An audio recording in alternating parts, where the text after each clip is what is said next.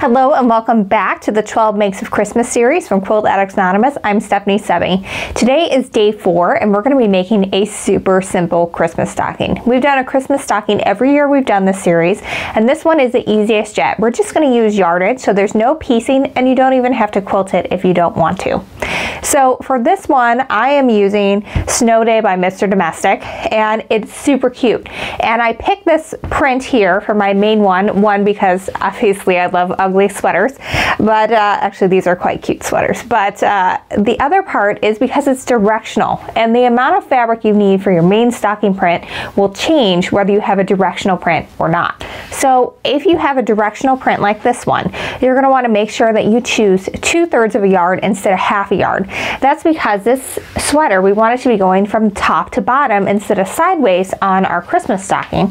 So that way, if we do it this way, then we're going to have enough to go from the top to the bottom of your stocking, and everything will work out just fine that way. But if you just are doing one that doesn't have a right or wrong side like this one, you can definitely do a half a yard, and that's just fine. So that's all I have for my lining is the half yard. And then you need a 1/4 yard for your top. Now, if you are using a print like this, if you have come from the garment sewing world, you're probably used to working with woven fabrics. And in that case, a plaid would be woven and it would be straight and it would not be a big deal. When it is a printed plaid like this, it is not usually printed on the straight of grain. So you're going to want to make sure you get a little bit extra. That way you can fussy cut it to keep it nice and straight. So that way when your stocking is hanging on the mantle, this looks nice and tidy as opposed to crooked and cockeyed.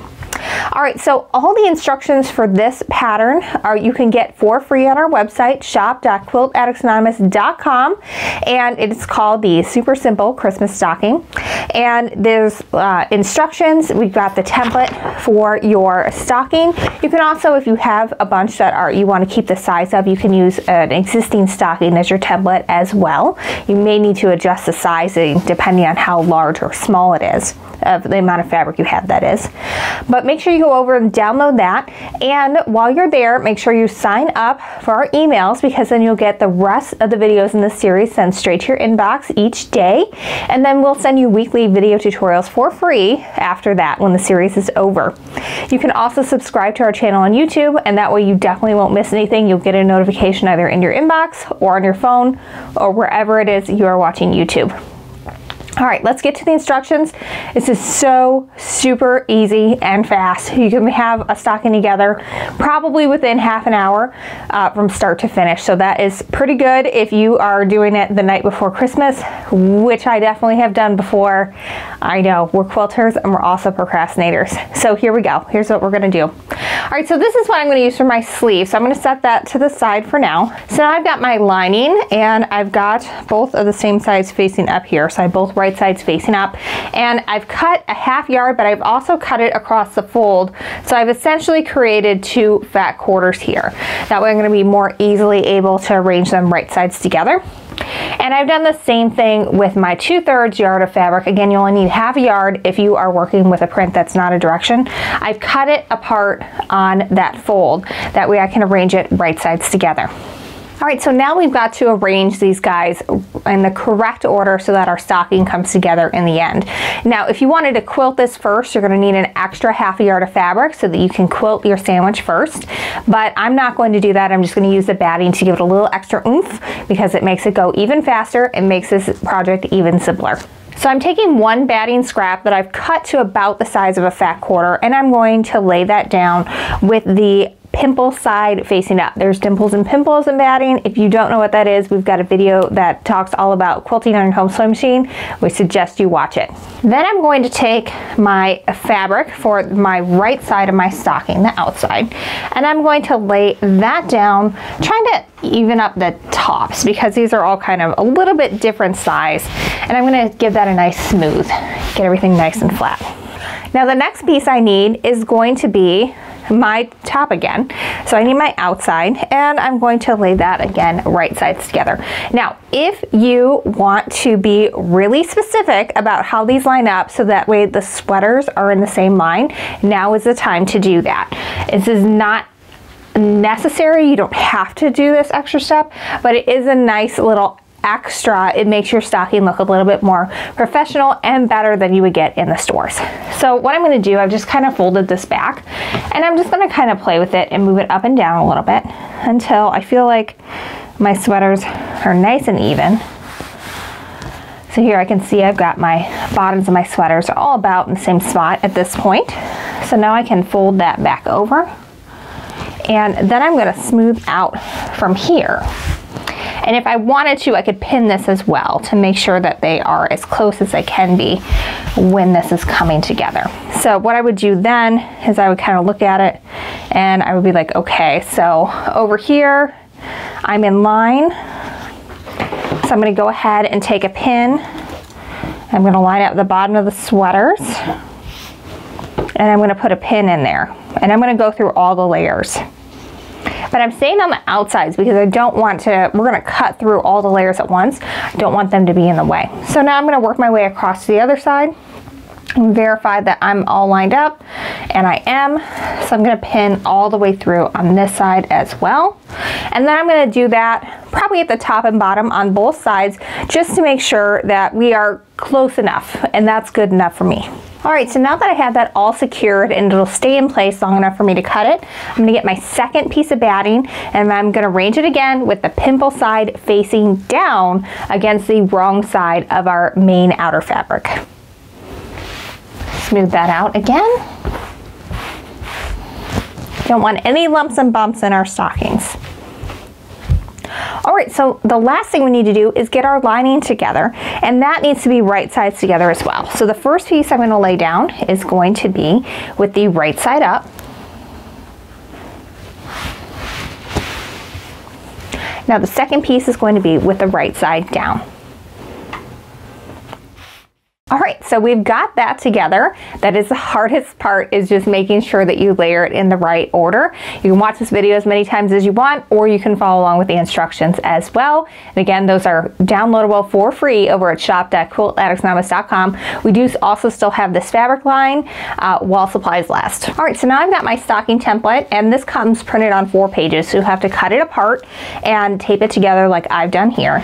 And if you are a scrap saver, then go ahead and move it up to the top corner, because then you've got a lot of extra goodies that you can save, and we've got some scrap friendly projects that you can use coming up later in the series. So these are fun to keep and save and do other fun things with later. All right, so I'm going to just go ahead and just roughly pin this. I'm just going to pin my top first and then work my way around the stocking. I am kind of trying to make sure that it's nice and straight and even with the edge of my fabric, because I don't want those sweaters to look cockeyed after we took all the time to pin them together.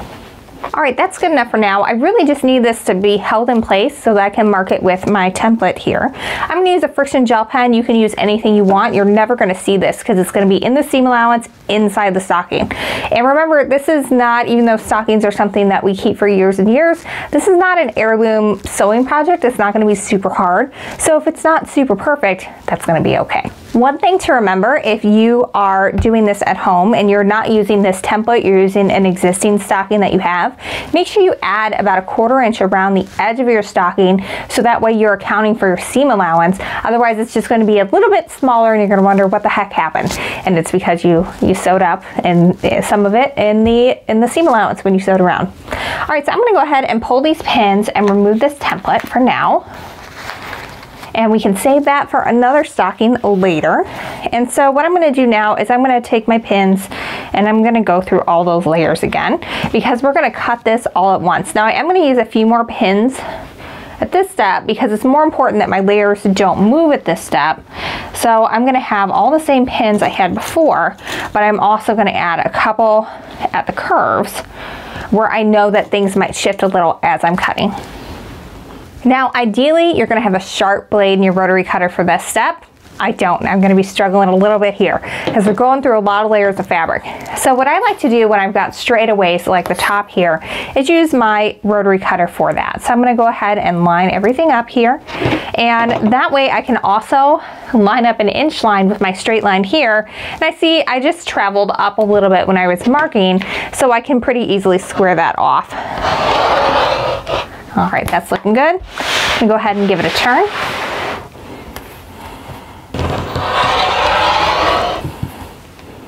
All right, now I'm going to kind of freewheel around this curve. Do watch your fingers. Your blades are sharp, ladies. Don't want to go to the hospital because you were cutting Christmas stockings. All right, I got another straightaway here for a little bit.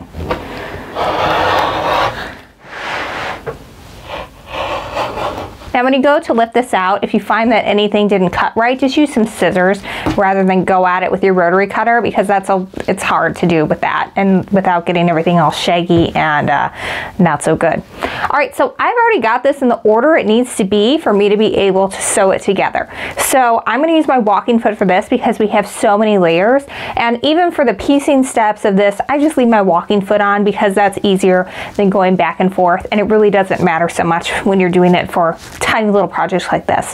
There are quilters who swear by using their walking foot for piecing as well. I've never found that that is helpful to me in most circumstances, but when it saves time, I'll do it for a project like this. So using my walking foot, I'm going to sew all the way around the edges of the stocking, leaving the top open so we can turn it right sides out when we're done. I'm gonna go ahead and remove this first pin, that way I don't sew over it by accident. So I'm lining everything up here, and I'm putting it, it's gonna be a little more than 1/4 of an inch, but I want the right side of that walking foot on top, that feed dog, to be on the side of the fabric. That'll help me move it around more evenly. So I'm gonna start by sewing a little bit ahead, and then sew a little back, and that'll get me a nice sturdy stitch that's not gonna come out when I pull that stocking right side out.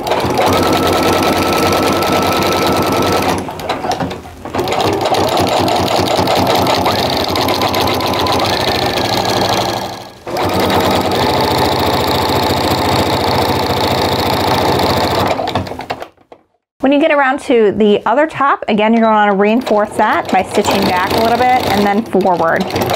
And that'll keep everything together when you are pulling it out in the next step.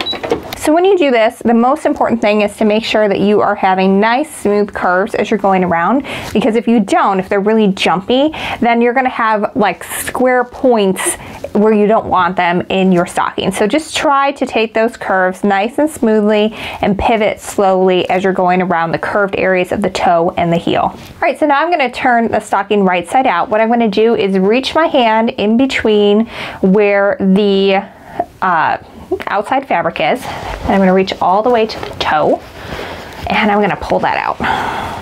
Obviously you got to smooth it out a little bit, make it look actually like a stocking. So pay close attention to the toes and the heel. We'll press this too, and that'll help. So at this point, you should have your right side of your stocking facing out. If we take a peek, I can see that my edges are pretty well lined up there. I did a pretty decent job keeping those sweaters even, so when you see it from the side and it's full, it'll look super cute. And like we took that extra step, it looks very nice and professional.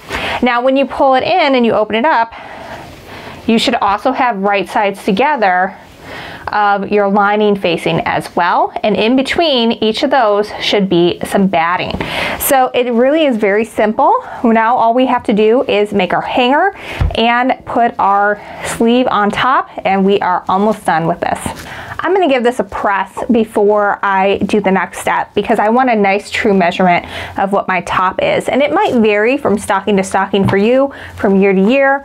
It just kind of depends on how well you're doing, how thick your batting is, lots of things. So I don't like to use water, so I use a spray mister instead. So I'm going to spritz all my edges there. Then I'm going to start with the top of my stocking, and I'll start on this side, and I'm just going to give that a good press. What I'm doing is I'm using my fingers to press that seam out, so that way I have a nice flat seam and I'm not losing anything to that seam allowance. It's really easy when you're doing garments to accidentally have too much stuck in that fold, and really it doesn't matter so much for this one, except for at that top. We want to have it as wide as we can for that. All right, here it's worth taking a little extra time to get that toe as rounded as it can be.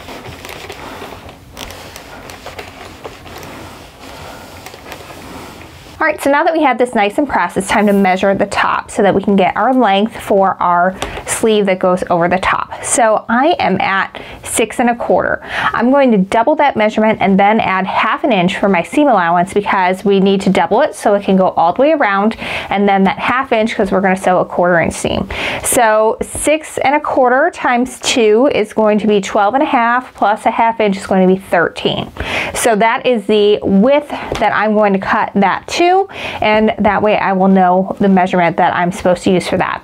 Also make sure that you are cutting your hanger at the same time, and all the measurements for that are in the pattern to go with this. Again, it's a super simple Christmas stocking. The template, the written instructions with diagrams, all of it is free to download on our website, shop.quiltaddicts.com. We do ask that if you get inspired to do something that you get the supplies to make it from us as a way to say thanks for the free tutorials and patterns. Now I normally do not do this, but because this is a plaid, I want to make sure that I'm matching up my stripes from end to end.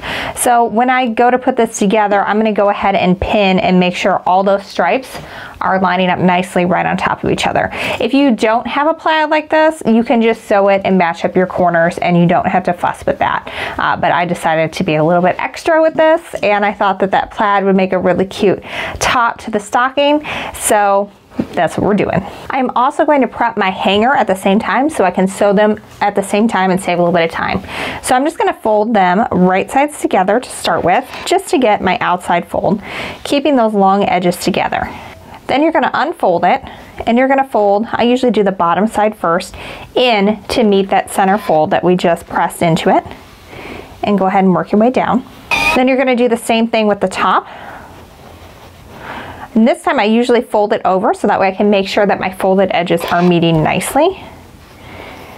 And I work the rest of my way down. All right, so now I'm just leaving my walking foot on because this is just a teeny little bit of regular stitching. I'm going to stitch down one side of my hanger and back up the other side, and I'm going to stitch down the side that I pinned together. And again, you do not need to pin unless you're doing something where it's important that your design matches up, like the plaid that I'm using.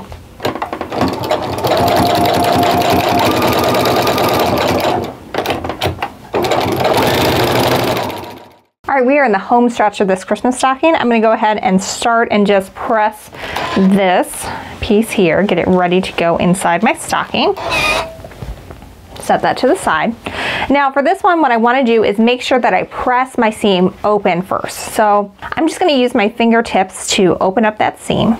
And really, I just kind of put the tip of the iron on there because I do not want to accidentally press those sides. I want to have a nice, pliable fabric piece to work with. So I just have the tip of that iron down so that I can get that nice and pressed open without messing with any of those. Now what I'm going to do is turn it. I'm going to match these seams and turn it so that the right sides are facing out.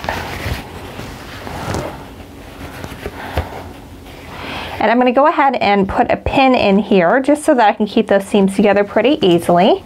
Match them up, get my little pin in there.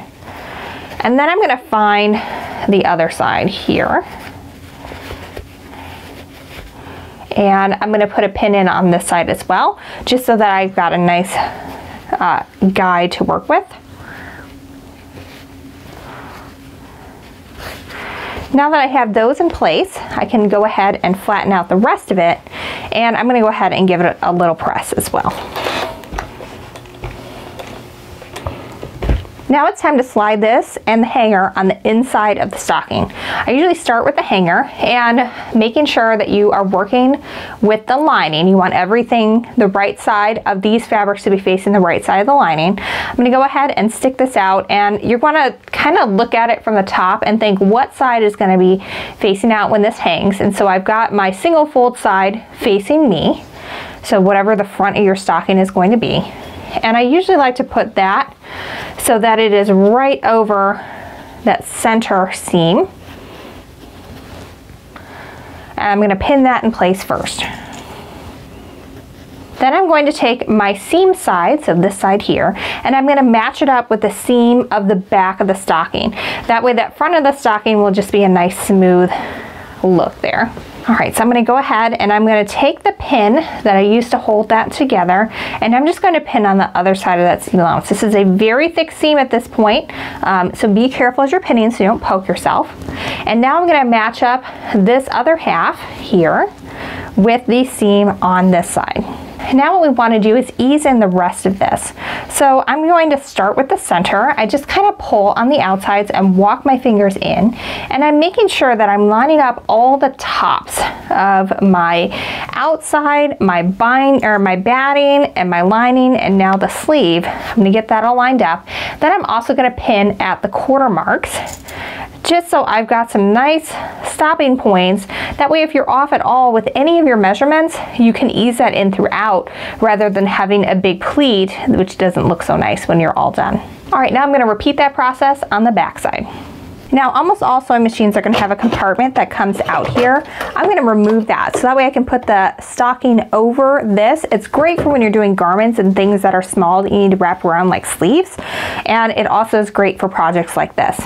So I'm going to start on the back side of my stocking right in the middle, and I'm going to try to just slide this over, and that fits just perfectly over the edge of this machine. And it'll be great because then I'm not going to be fussing with a top layer when I'm sewing the bottom and things like that. It's no fun to do that. All right, so I'm going to go ahead and start sewing, and again I'm sewing a little bit more on the 1/4 inch because I want that right side of that feed dog on the upper side to be touching the fabric. That way it'll help move it along. So I'm going to sew a few forward and a few back, get that anchored in well, and then you're just going to slowly make your way around and pull your pins out as you come to them. All right, so I've reached the point where I've started. I'm going to sew a few inches beyond that, trying to stay on the same line I started with, and then I'm going to reverse and sew forward again just to make sure that that is super secure. All right, so this is the fun part where it gets to look like a stocking. I'm going to pull that out, and your hanger should pop up, and then you're just going to work it with it until it is folding nice and flat. And your lining should be even with the top of that. And then I'm going to give it a final press, and so it'll look super cute and ready to stuff some gifts in. For this one, I kind of like to fold from the inside. That way I can press that lining to the inside of the stocking, because the lining is cute. It's got these super cute little teal snowballs on it, but I don't want to see it. I want to see when it's hanging on the mantle, I just want to see that teal part. I don't want to see white at the top. So I just kind of roll that in just a smidge, and it works pretty well that way. One final press from this side, and we are all done. We've got our super cute sweater with a little bit of plaid on top, Christmas stocking. This is super easy, super simple, and the pattern for this and the templates are available for free on our website over at shop.quiltaddictsanonymous.com. It's called the Super Simple Christmas Stocking. You could quilt this if you wanted before you put it together. In that case, you would need an extra ½ yard of fabric. Any will do, but you want it to be lighter than whatever you're using for your lining. And we have lots of Christmas fabric still in stock. So if we run out of the sweaters, because you see it and there's a run on them, there's a bunch of other really cute ones from this line and a bunch of others. So it's really fun, really fast to make. You can make a whole bunch on Christmas Eve if you so choose. Remember, you need a ½ yard of fabric if your fabric is not directional for the outside. You need 2/3 a yard if your fabric is directional for the outside. And then you need a ½ yard for your top and your hanger. And then you need a ½ yard for your lining on the inside. So it really doesn't use up too much fabric. You're going to get some good scraps left over that you can save and use on future projects. And as always, make sure you're subscribed to our channel over at shop.quiltaddictsanonymous.com. You can subscribe to our emails. We'll send you a coupon that you can use on your first purchase. And also then you'll get emails from us for the rest of this series that have all the videos in it. Plus we send out weekly tutorials when it's not holiday time and we're not doing 12 makes of Christmas. And also if you subscribe here on YouTube, then you will be sure not to miss anything. A lot of times when we feature stuff in a video, it's gone relatively quickly. So the best way to make sure you don't miss out when you find something that you just have to have is to make sure that you watch those videos right away.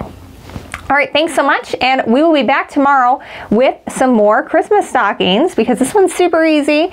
We're gonna have a couple more coming up that flex your skills a little bit more.